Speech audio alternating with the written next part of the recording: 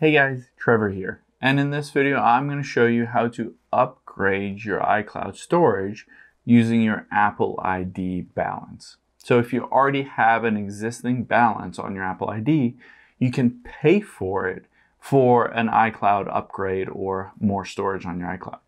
I'll show you how to do those. Let's hop into our settings here and then just tap on your name at the very top.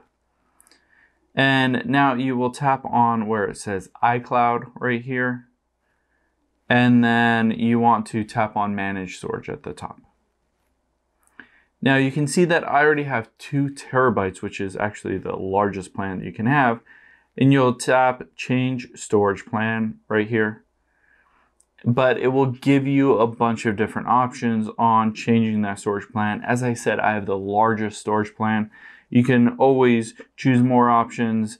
It is $9.99 per month for 2 terabytes. 5 gigabytes is free. 50 gigs is 99 cents and 200 gigs is $3. So if you want to upgrade your iCloud storage, you can just tap here on whichever one you want, whichever upgrade that you want in more storage, and your iPhone will automatically use your Apple ID balance first before it starts charging your card that's associated with your iCloud or Apple ID account.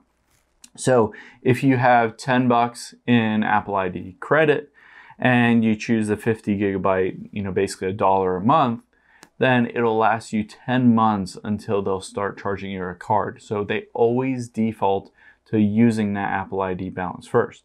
And if you're wondering what your balance is, we can just tap cancel at the top left here, and then back again, and back again.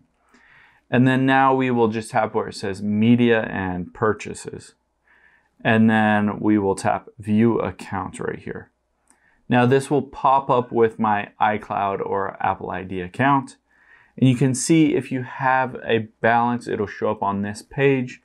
I can tap add money to account right here, and it'll show that I have a $0 balance right here. But if you did have a balance, it would show up here so that you know how much money you have to go towards that iCloud storage upgrade.